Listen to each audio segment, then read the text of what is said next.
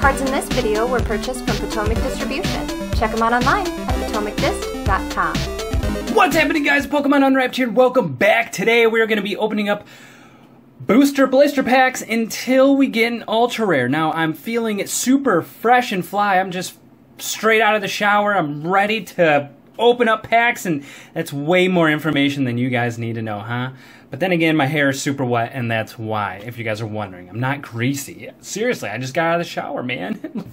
Let me be. All right, anyways, so we're going to left off where we did last time, but actually we're one pack short because I opened up a pack during the Wheel of Awesomeness. So let's continue this short segment, and I have a lot of fun with this, actually. Just opening up packs until we can get an ultra rare. So this could be a super short video, or a long one, but it probably won't be that long. If long at all. Not long at all. So let's see. I'm going to start my commons there. Riolu, Rhyhorn, Tangela, Metal Energy, followed by Metapod, Lana, and Electabuzz, Lowland Ninetales Reverse Holo Rare, and an Electivire Rare. What I've noticed from these packs is that 95% of them, you're at least going to get a reverse holographic rare.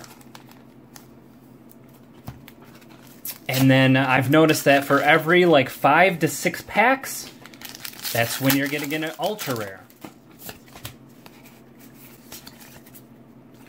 Alright, here we go. Mudbray, Magikarp, Pansear, Krogunk, Togedemaru, followed by a Fighting Energy, Plumeria, Simipour, Super Scoopa, Plumeria again, this time reverse holo, and a Passimian rare.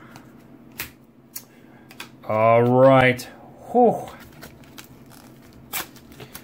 I've got a good feeling about this one. If we had two green code cards.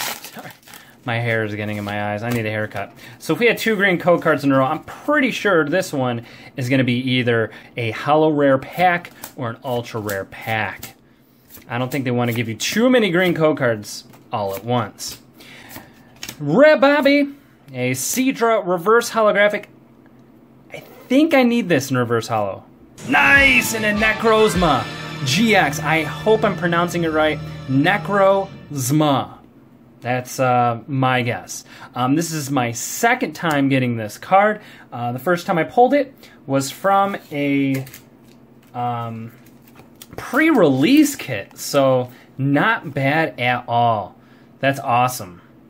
So we got ourselves an ultra rare, and this is where I end this short, awesome little segment. Stay tuned.